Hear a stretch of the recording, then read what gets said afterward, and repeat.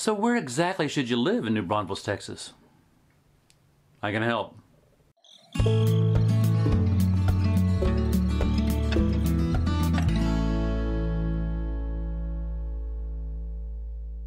If you would kindly stick around to the end of this video, I'll share some footage I happened to catch of an immovable object and a not-so-unstoppable force. It was a beautiful day in New Braunfels yesterday. I was with my beautiful wife Suzanne, and we talked about this very thing. If you were thinking about moving here, what are the advantages of living not only just north, south, east, or west? We divided the area up into regions. And what are the benefits of each one? Here's what we came up with. Okay, everybody, we're on the Foul Street Bridge. It overlooks the Guadalupe River, and we're going to talk a little bit more about that in just a second. But right now I wanted to introduce my wife, Suzanne. Hi, how are you?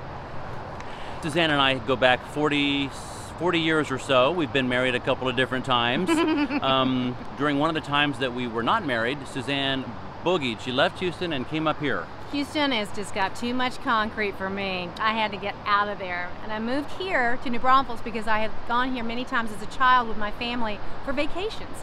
Why wouldn't you live in your vacation land? So that's exactly what I did, and I have never been happier.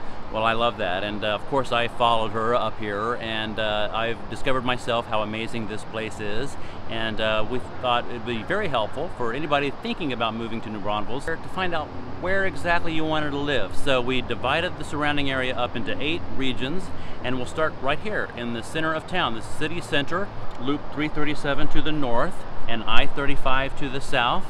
And the Foul Street Bridge is located here. This is a historic bridge. It was built in 1887. It's part of the old San Antonio Road. They used to call it the Camino Real. Damaged in the 1970s. So they've since then closed it off to cars, and it's only walking traffic now. So you can come up here, you can ride your bike, sit on the benches, and just enjoy a little peace and tranquility. What else about the center of town, the city center, do you like, Suzanne? Well, one of the things that's so unique about New Braunfels is that although it's growing, it still is a small town at heart. And that center of New Braunfels downtown captures that perfectly. It's a circle. You go around a circle and then off into the different streets. The county courthouse is right there. Lots of really neat bars and shops are around there. They have festivals downtown. They block off streets around the circle so that you can walk freely and safely with your family. I didn't cut her off, I promise. We'll get back to Suzanne and the bridge in just a minute, but I want to talk about some of these neighborhoods. As you would expect, in the center of town, you'll find more established communities with most homes built between the 1940s through the 1980s. Tall trees, mature foliage, the occasional deer. Okay, more than the occasional. Although there are some pockets of more recent homes built in the last 10 years and a few brand new neighborhoods with construction wrapping up on some final opportunities. Prices are all over the place in the city center, from the low 100s to well over $1 million, depending on lot size, view, and also you have both the Comal and the Guadalupe rivers flowing through town, so there are a number of riverfront properties.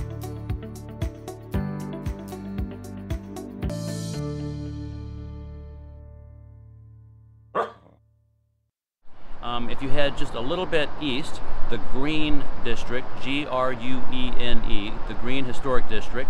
You've got Loop 337 to the west and Highway 306 to the east.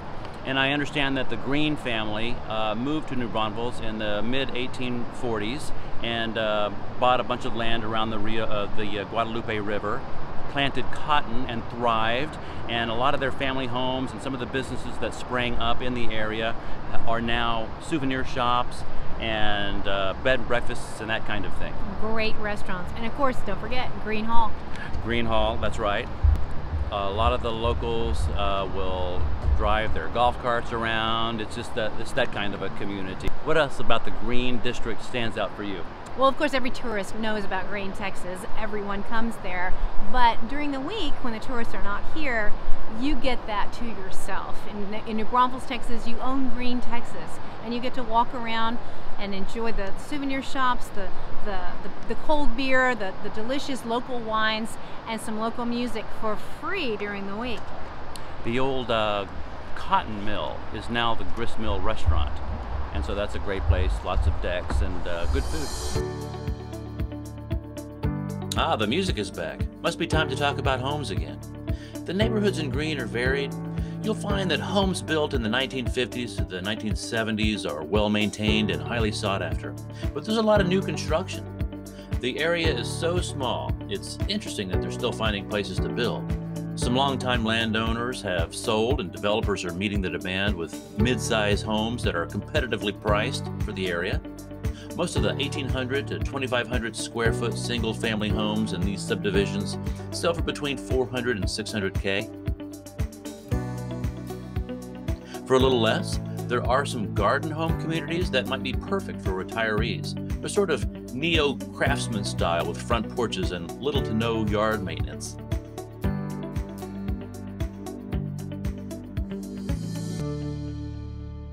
Moving further east, we've got the Hunter section. We named that after the road, the Hunter Road that goes to San Marcos. It runs parallel to I-35, so it's a good alternate road if you wanted to go to San Marcos, or maybe just to the premium outlet malls that are right over there. Our borders of Hunter would be the lower Guadalupe and San Marcos to the east. And so not much else going on in the Hunter area except some really fine neighborhoods. Well, the Hunter Road itself is a beautiful drive. It's one of those country roads that still has the most magnificent bluebonnet crop every spring, and there are neighborhoods that are being built off to each side of it, hidden away from the highway, because that's important here. They want to maintain the beauty and the scenery that's made this place famous. Whoa, hold on, coming. I gotta do this again. Actually, I could drive around here all day. Not only is it beautiful and a joy to drive, but it really does go on forever. North of Hunter Road, the communities feature larger homes on typically large lots. These are master planned communities where buyers can find what they're looking for with a wide range of designs, typically with a sort of Texas ranch flair. Havenwood home prices are typically in the $400,000 to $900,000 range on roughly 1¼ acres. River Chase has homes built between 1999 and 2020 that range from about $725,000 to $1.6 million. These homes offer 3 to 7 bedrooms and 2 to 8 bathrooms. Both River Chase and Havenwood landowners will enjoy a host of first-class amenities with clubhouses, tennis courts, baseball diamonds, and the like. Homes south of Hunter are very reasonably priced, starting in the mid to high 200s. And there's yet more brand new construction like these 3 to 5 bedroom homes priced in the low to mid 300s. All right, and then going further north, we've got Canyon Lake.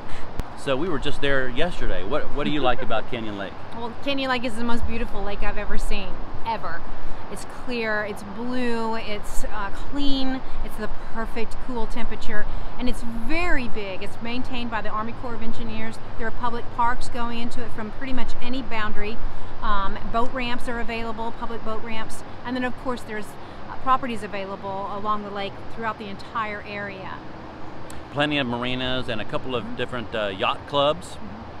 And so yeah, Canyon Lake, a fun destination for anybody, anywhere, and wants to come to Texas. We recommend checking out Canyon Lake. We've gone there to kayak, to picnic, to swim. It's anything you want to do. It's the best lake. South of that, we've got the Western Hills with Canyon Lake to the north and Highway 1863 to the south. What do you like about Western Hills? Well, I'm jealous of Western Hills. When you are in New Braunfels, you are literally on the gateway of the hill country, the Texas hill country. As you head towards the west, you do get into those rolling, beautiful, rustic hills. And there are plenty of neighborhoods now that are developing along Highway 46 going towards Bernie that are maintaining that beauty and yet giving you a wonderful place to live. So that takes you into what is hundreds and hundreds of miles of the Texas hill country, but right here next to New Braunfels. Hello? Where's my driving music? Thank you. Like in our Hunter region, living out here would give you the experience of a rural oasis with all the benefits of urban living. In Vintage Oaks, you can build a custom home or buy a newly completed one.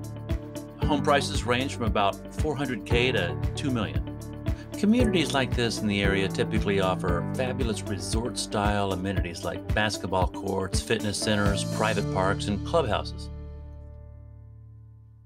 All right, and then we've called this area south of that Garden Ridge, the small town of Garden Ridge to the east and I-35 to the south. I think what you've got is a wonderful opportunity to live here in this beautiful area of New Braunfels, but commute easily to San Antonio. It's only 15 to 20 miles away. You just hop on 35 and off you go. They're traditional suburban neighborhoods. They have local schools available, and they allow you that access to the freeway if you are one of those that wants to commute. And then South Walnut, that's going to be our side of the tracks. And then we've got Highway 1044 to the west and the Lower Guadalupe to the east. This is where we live.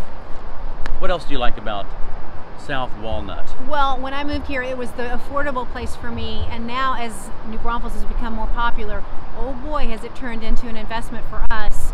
I mentioned that it was a gateway to the hill country as you head west. To the east, where we live, you have this rolling farmland that was just expansive and empty until there began to be a need for housing. So they're building these beautiful neighborhoods, traditional neighborhoods, local schools, and easy access to both I-35 and heading towards Seguin will put you on I-10 if you have to head to Houston anytime. And then that section of the river opens up, and Lake Dunlap is a fine place with a lot of nice riverfront homes and another opportunity for some boating and jet skis and fishing and what have you. And then on the other side of the river there is the area we call Clear Springs. Well, they are really developing it because they know that they've got the access to the Guadalupe River very close by, but also that quick access to I-10 for those who need to go to commute. So it's got some beautiful neighborhoods along the way, and they're kind of connecting to that end of New Braunfels where it starts to feel like it's part of that community as well. Bro, what happened? Looks like I was saying something important. I think I was talking about how Clear Springs is actually an unincorporated community in Guadalupe County with slightly different boundaries. I guess I could have also been talking about how much of a head start you'd have if you lived here and you traveled to Houston a lot. Or I could have been talking about the Clear Springs restaurant on Highway 46. They're known for their fried catfish and onion rings, but I'm partial to the grilled shrimp brochette wrapped in bacon and stuffed with jalapeno. But enough, this is not a commercial. Onward. Avery Park off the highway dates back to 1998. You'll find homes here from about 160 to 325 with quarter-acre lots and 4 bedrooms. And of course, they have a new section. Median price for a 0 to 4-year-old house in LE Crossing is about $225. And if you want to be one of the first in the neighborhood, well, there's 1 or 2 places where that could happen. Also in Clear Springs, you may happen upon the tallest, meanest drone slayer this amateur videographer has ever seen. Alright, I may not have any drone footage for the next couple of videos. That's okay, I'll figure something out. Well, thanks for sticking around to the very end, and if you are planning on moving down here or anywhere in the surrounding area, shoot me an email. I'd love to hear about your exciting plans. I plan on doing a little bit of a deep dive into each region in future videos, so stick around for those. Thanks again.